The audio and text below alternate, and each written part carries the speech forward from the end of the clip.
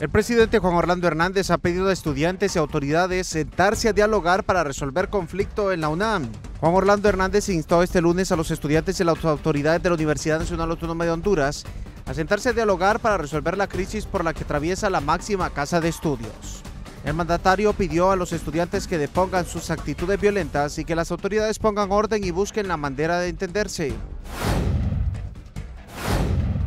Mientras tanto, el expresidente de la República, Manuel Zelaya Rosales, manifestó a través de su cuenta de Twitter que es ilegal el ataque a los estudiantes. Además, creó el hashtag Paren la represión en la UNAM, incompetencia de dialogar. Más de 1000 homicidios se cometieron en el primer trimestre del 2017.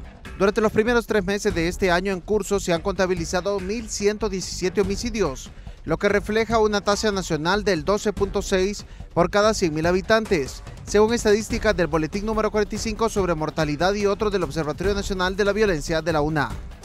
Y es que en el año 2017 Honduras ya cuenta con una población de 8.861.351 millones de habitantes.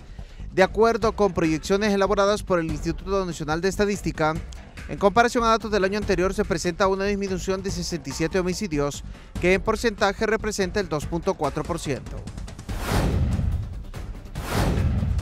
El 25% de cada 100 adolescentes están embarazadas. La mayoría de los casos es por abuso sexual, según cifras oficiales.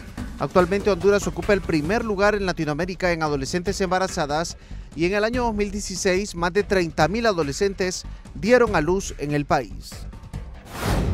Para Hable como Habla les informó Daniel Urraco.